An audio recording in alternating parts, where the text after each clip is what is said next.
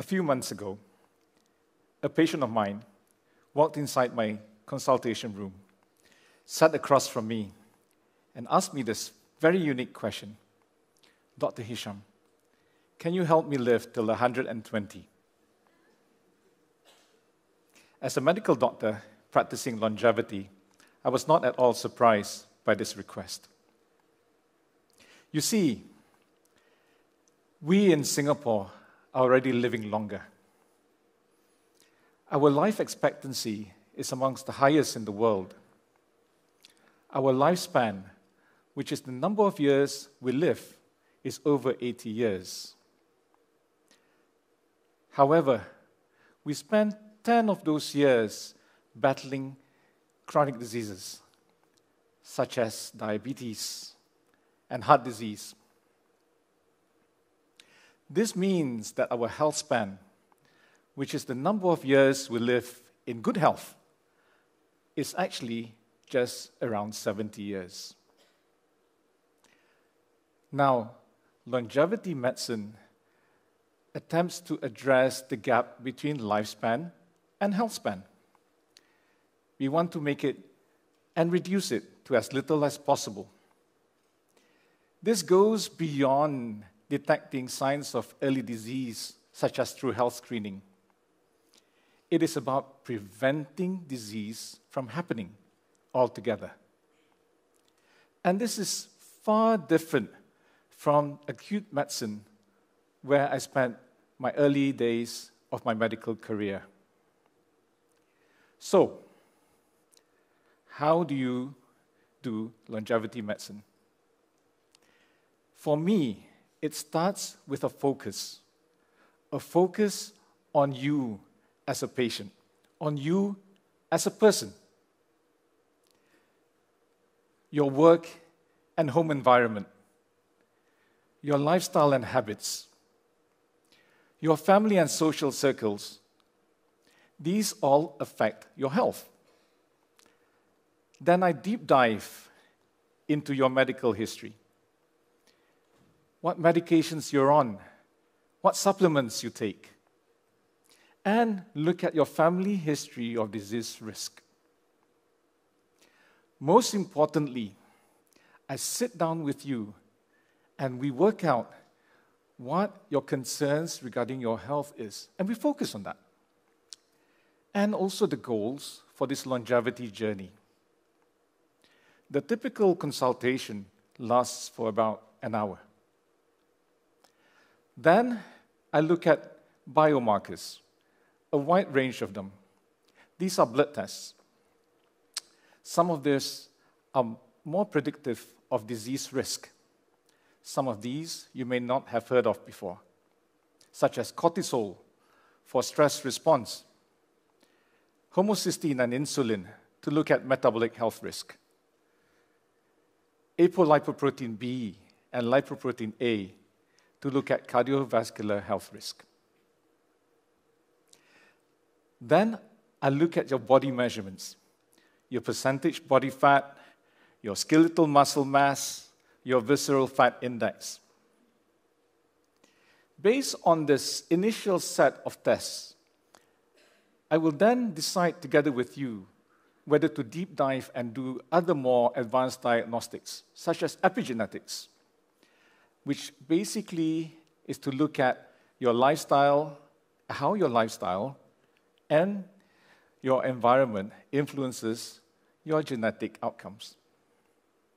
Or carotid intima media thickness ultrasound to look at whether you have early signs of cardiovascular disease. All this mass of information is then gathered and analyzed. And I come up with a personalized health plan for you based on key pillars.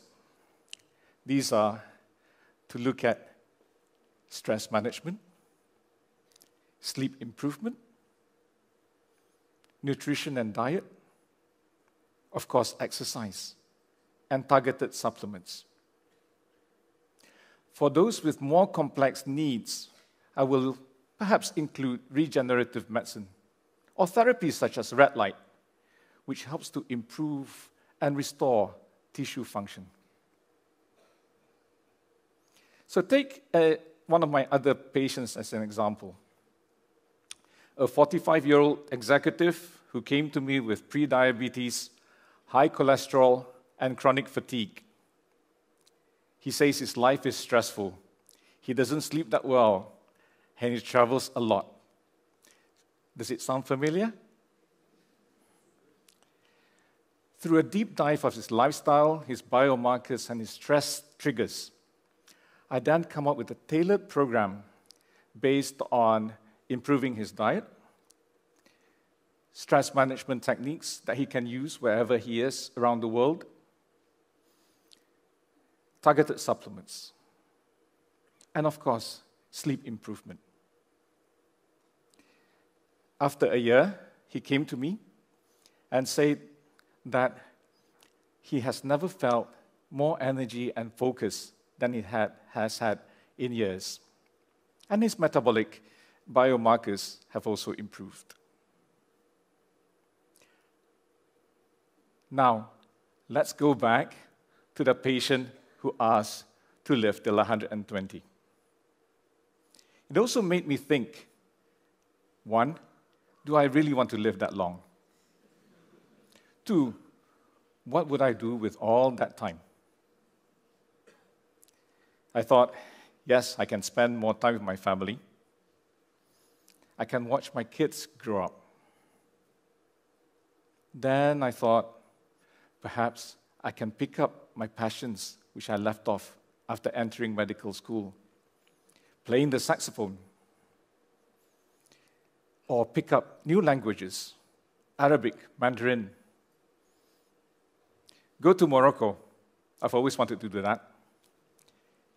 Or finish off writing that book I've been procrastinating. I know for a fact that if I had the energy, focus, and health to continue working, I would do so. I'm 53 at the moment. So maybe at 60 or 70, I can go into a new area of medicine. Maybe I can become a surgeon. Maybe I can go back into academia full-time. Or go into something completely different, advisory or consulting roles.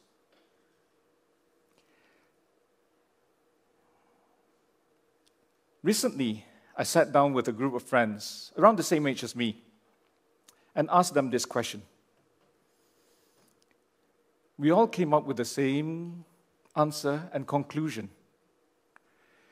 If we had the chance to live longer and in good health, it would feel like a reset. We would be able to do all the things that we wanted to do and learn from the lessons that we've had before and not make the same mistakes. It would be our second chance in life.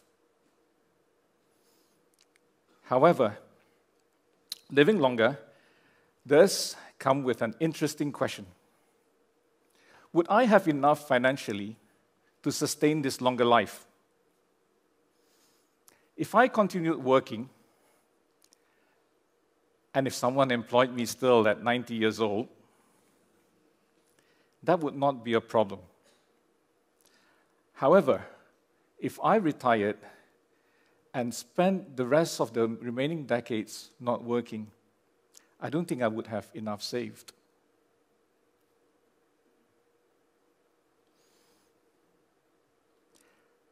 My aim is to democratize longevity.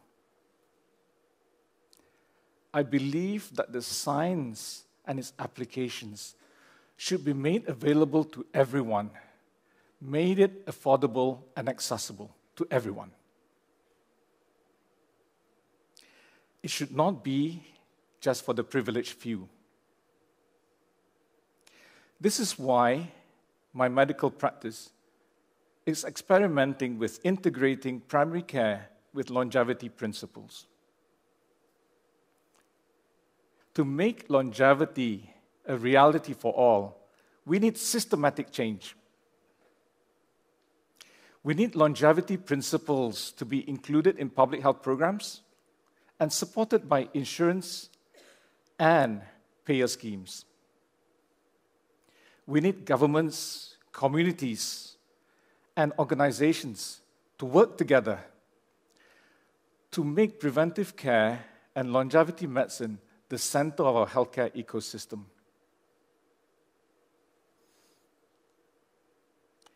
To me, longevity is not about living longer.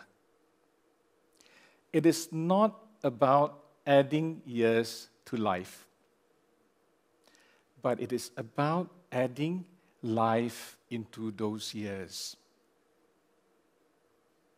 Can we live till 120?